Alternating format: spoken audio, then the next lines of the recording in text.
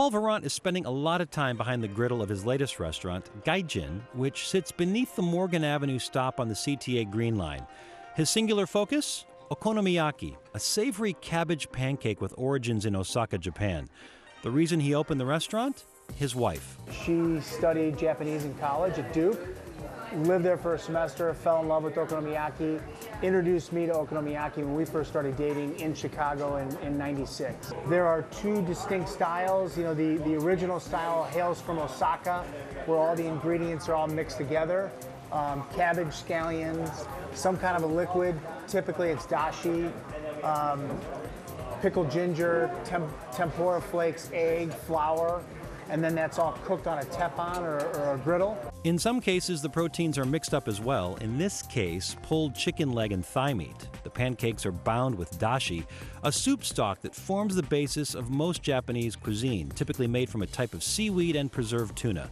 Shaped and flipped, the pancake gets 4 unique toppings just before being served. A brush of okonomiyaki sauce. It's basically their sort of homemade version of Worcestershire sauce, but it's kind of a sweet and sour barbecue sauce, right? Then a drizzle of Kewpie mayo, a handful of aonori, another type of dried seaweed, and finally a handful of bonito, the smoked and dried skipjack tuna found all over Japan.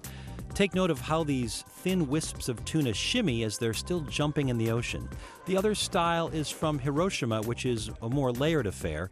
Thin batter is topped with bonito and mung beans, a handful of scallions and cabbage.